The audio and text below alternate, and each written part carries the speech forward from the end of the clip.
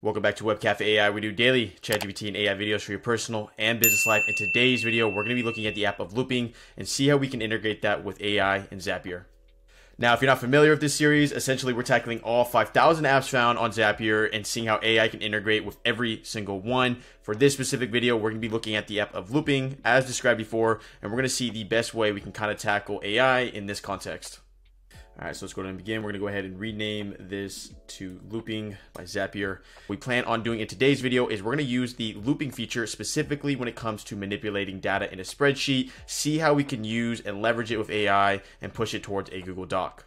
To start off, let's go ahead and do a manual trigger here. So we're gonna do Basecamp and we're gonna go ahead and do a new to-do. This is just so I can showcase how this will look like live for you guys. So we're gonna go ahead and do an account. We're gonna choose our project in Basecamp. And then it can be any to-do set, but we're gonna go ahead and specify, we're gonna do to-dos, and then specifically for us, we're gonna do manual trigger. If you wanna learn more about manual triggers, make sure to check our AI automation playlist here on this channel as we do a whole service based off a manual trigger. But for now, we're gonna go ahead and test this action.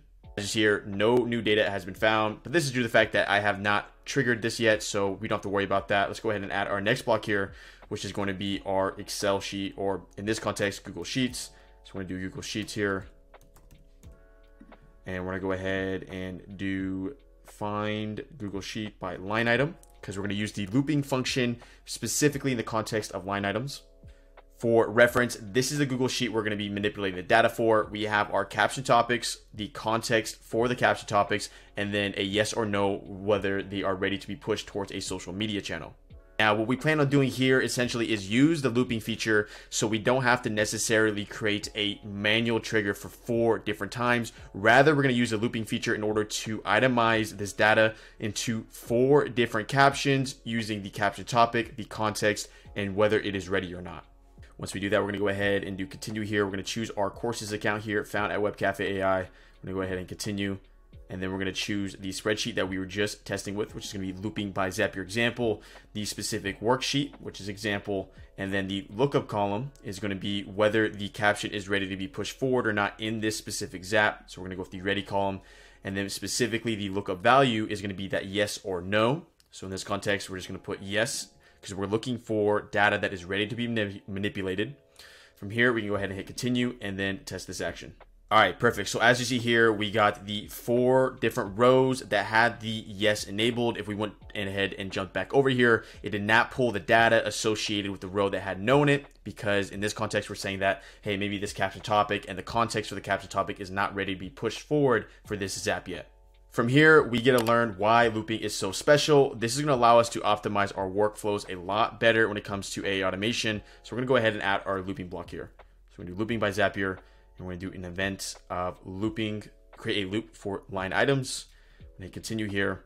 And then we're going to go ahead and give the values associated with the loop. So in this context, we're going to be using the column titles. So we have our first column title being caption topics. And then we're going to come over to our spreadsheet here and go to column A, which was associated with that. We're going to add another variable point here. We're going to do context, which is going to be column B. So we grab that, go to column B here.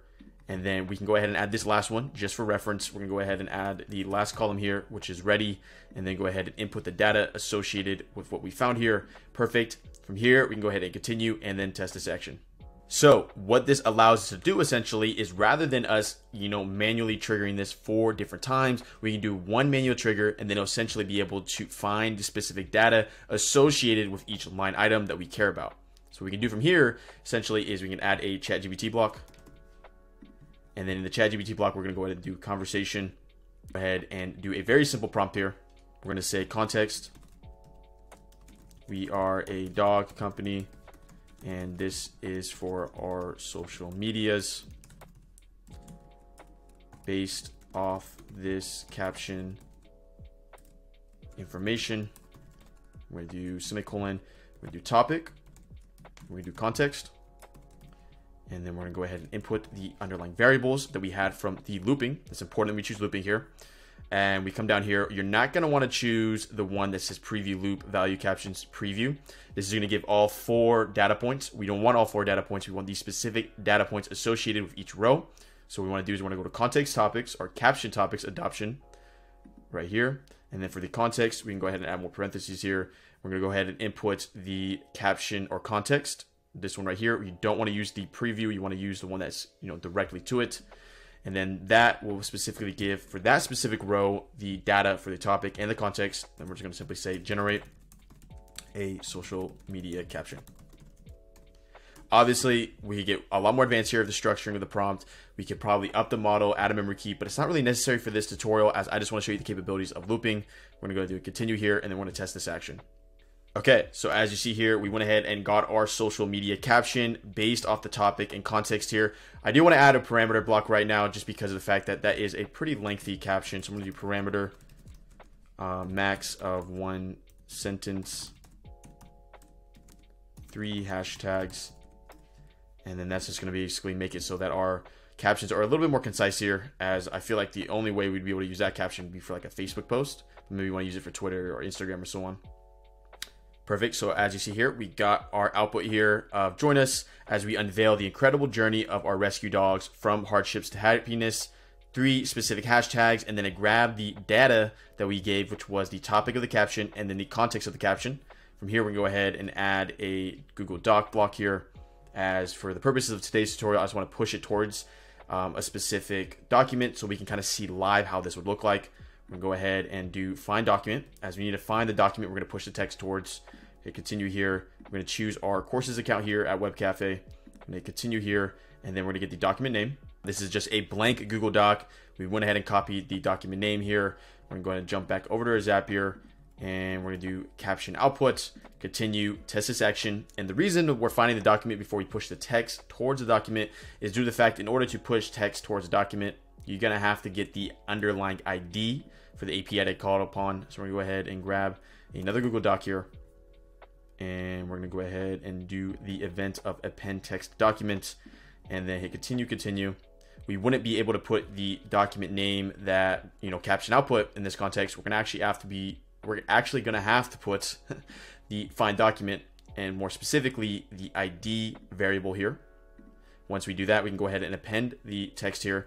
We're going to go ahead and add a little bit of HTML here. So I'm going to put P and then put the output from this. Perfect. Then I'll put another P here just so we can have a little bit of indentation. This is not going to be perfect. Obviously, you probably want to add a little bit more HTML here. I'm going to go to continue, and I'm going to go ahead and skip that test so that we can go ahead and see live what this would look like. Okay, perfect. So what should occur here is when I put in a new to-do, it should look up the values in the spreadsheet. It should basically grab the data associated with every single row and make it specific to every single row rather than all 4 data points, and essentially print out 4 separate captions based off the data that we inputted on our Excel sheet. So we're going to go ahead and hit publish here, and let's see if this works. Jumping over to our manual trigger here, we're going to go ahead and put in anything here because we need to put a filter in order to basically make it so it only executes for a specific input. So we can put anything here. We're just going to go ahead and put in the input of go. We're going to jump over to Google Doc, and then we should see 4 separate captions show up here. So I'm going to keep this live, and let's see what happens here. Boom, we got our first one. Boom, we got our second one. Give me the third. Third, and then give me the fourth. There's the fourth. There you go. It works perfectly. As you see, we're able to use that looping in order to ensure that I wouldn't have to maybe put in that trigger 4 separate times. Rather, we can do it one time and get 4 separate outputs. Really cool stuff. As always, the Zapier we created in today's video can be found in the description down below, so you can add that to your project for completely free. If you feel like you learned something, make sure to like the video. It's completely free and it helps us here at Web Cafe AI. If you want to learn more about AI and automation when it comes specifically to ChatGPT and Zapier, check out the playlist at the end of this video as we're diving into all 5,000 apps found on Zapier's backend and seeing how AI can be integrated with every single one. But without further ado, I'll see you in the next video. Thanks for tuning in. And yes, surprise, I'm an AI avatar. Make sure to explore more here at Web Cafe, where we demystify AI for your personal and business life. Until next time.